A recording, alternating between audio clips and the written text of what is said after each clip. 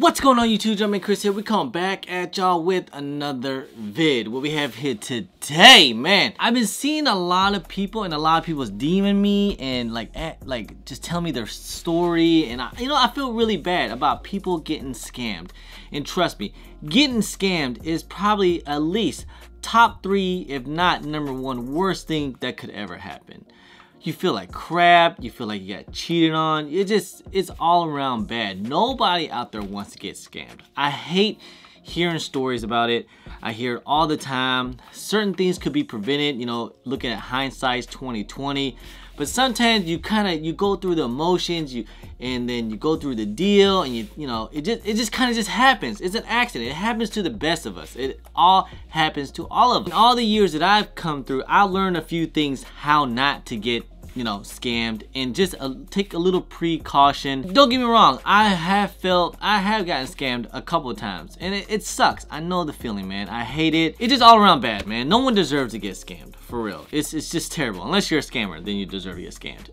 There's a couple things that I do, that way I can just prevent it and try not to get scammed. Or, if I feel like I'm going to get scammed, I just don't do it, because I feel like it's going through all the steps and it's not following through with it. So here's my tips for you not to get scammed. So #1 is, as a buyer, a lot of right now we're going through this situation, so a lot of people's buying stuff online, and a lot of people have gotten scammed by, let's say, people's like stealing other people's pictures. They're showing that they got like 20 boxes of this and that.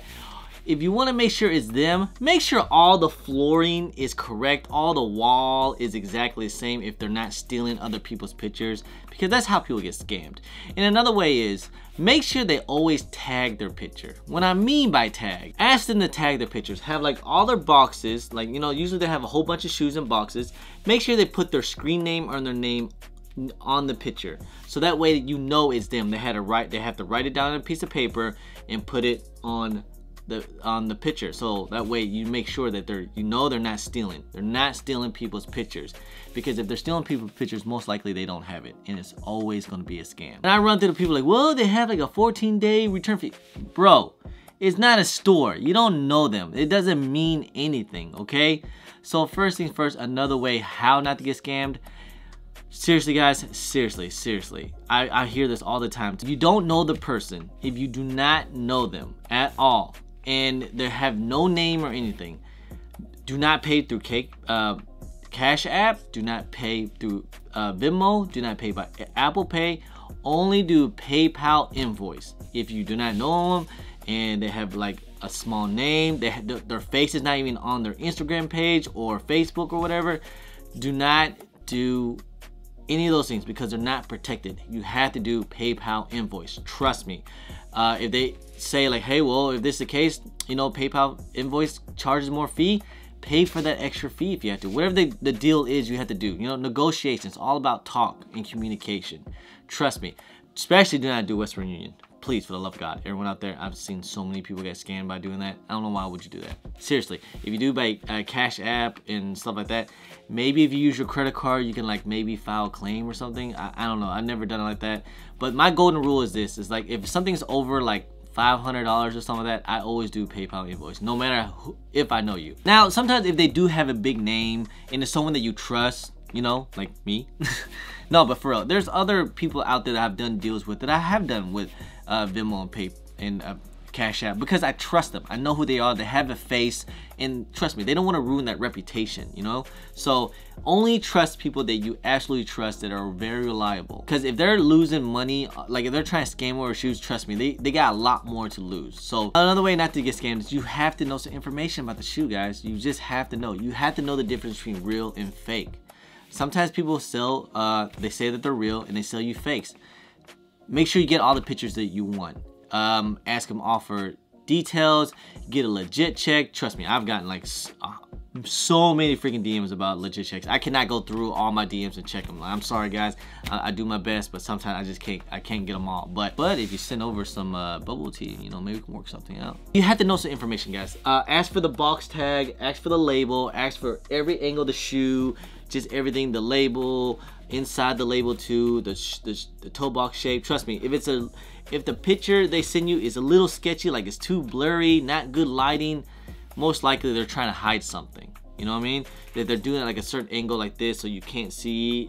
You have to take precautions like that. Like, I make sure I ask for every angle there is. Like, it has to be like this, like that. And also ask for every angle. Sometimes factory flaws is factory flaws. I get it. I've seen so many deals have gone bad that way, you know, especially at like, you know, some events and stuff like that. I've seen so many bad deals like that because they just didn't know what to look for. And you had to check it, man. You always, it's like test driving a car. You had to test drive the car before you buy it, right? And just, I know a lot of people's making deals via like Instagram, marketplace, stuff like that, meetups.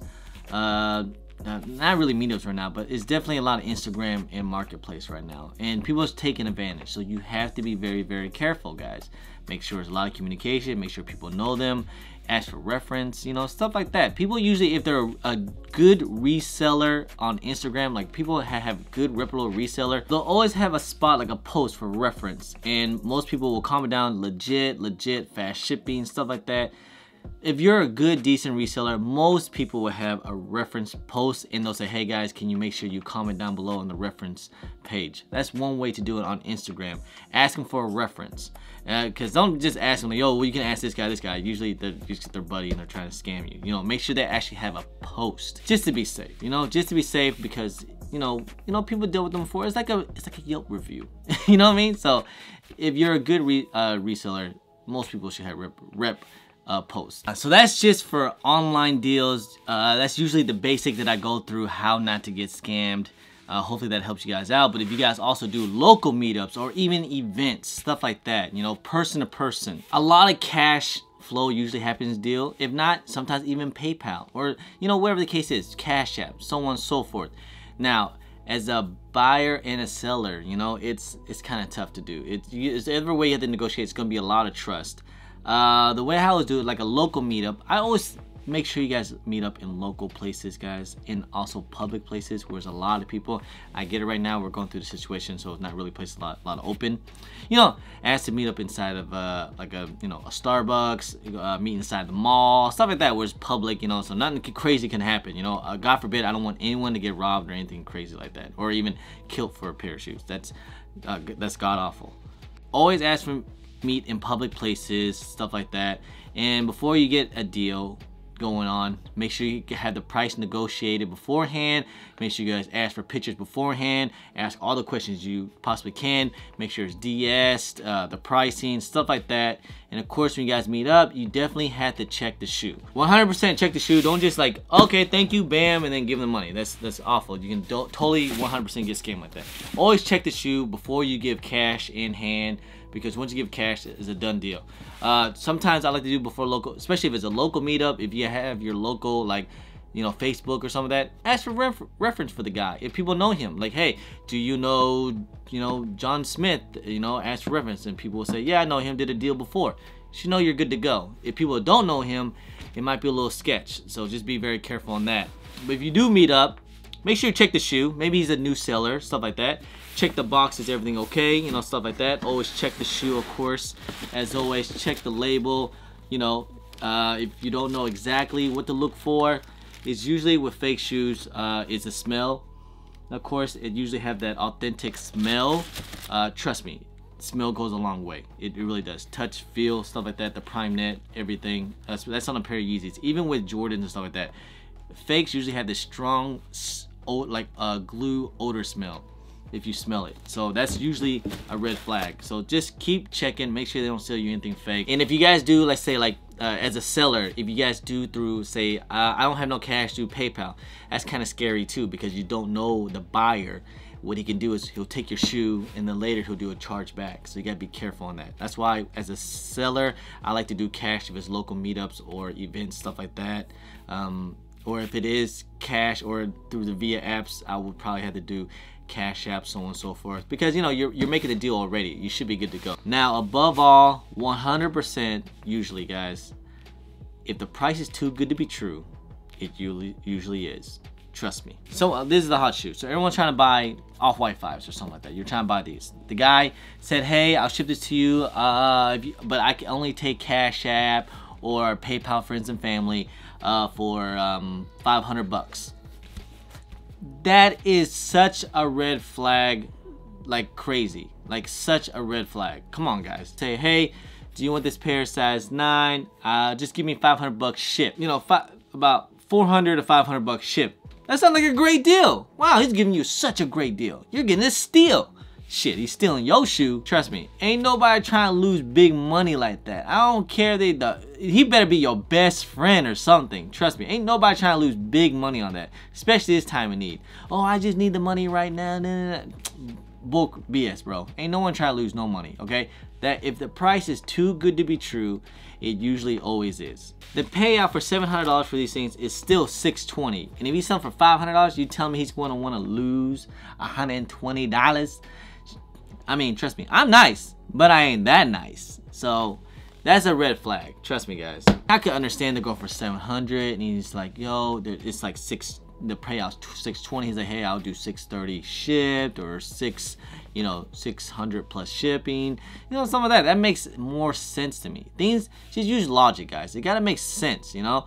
I get it. Some people just want to get deals. Everybody wants to get a good deal. Trust me, I want a good deal. Everybody wants a good deal. But at the end of the day, you gotta use logic, gotta make sense. Trust me, I get a lot of DMs about, you know, people getting scammed and stuff like that, and I hate it. I wish I can help everybody. You know, I make these videos for, you know, saving lives and you know, trying to help people not getting scammed. I do my best. I really do. You know, I hate seeing it because I've been there before. I hate seeing it, guys. At the end of the day, trust your gut. Trust your gut. Good luck out there, guys. I hope you guys I hope no one out there gets scammed. I hope this video will help you guys out, you know, especially for new coming buyers and stuff like that. Maybe you've been doing this for a while, so you already know all this. Maybe this video is not for you. If you have more tips, please comment down below. Help more people out. You know, give more information. The more information everyone gets, the better it is. Okay. Appreciate you guys. You know, we're all still going through these things. We're still trying to pump out these videos. I appreciate every single one of y'all. Thank you guys so much. If you guys don't mind, please hit that thumbs up. Subscribe if it's your first time here. Comment down below, and please hit that bell for all the notifications for when I do drop vids. Don't forget to follow me at all my social media at Jumpman Chris on IG. Sometimes I'm on Twitter, and don't forget Snapchat. Anyway, guys, I'm Jumpman Chris. Stay safe. Be safe. Peace.